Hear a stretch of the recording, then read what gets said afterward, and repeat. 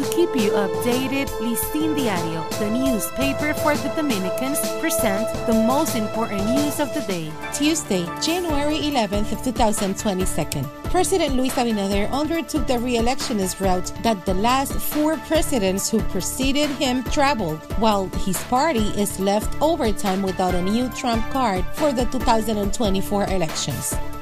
In the legal class, the proposal made last Friday by the President of the Supreme Court of Justice, Luis Henry Molina, to separate the penitentiary system from the public ministry has received several rejections and also support.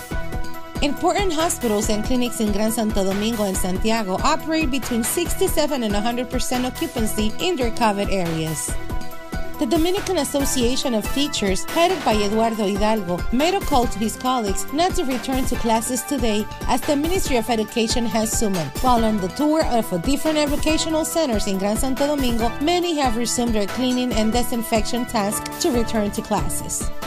The ports of the Dominican Republic maintain their active cruise activity agenda, but under strict health protocols related to COVID-19 and its possible variants, according to the director of the Dominican Port Authority, Jean Luis Rodriguez.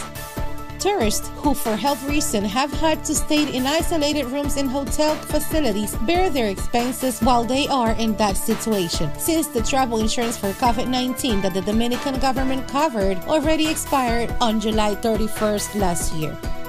The Prime Minister of Haiti, Ariel Henry, could have a close link with the main suspect in the murder of former Haitian President Jovenel Moïse, according to a report published by the U.S. newspaper, The New York Times. For this and more information, you can visit listindiario.com. For Listín Diario, voiceover and translations by Indira Rodriguez.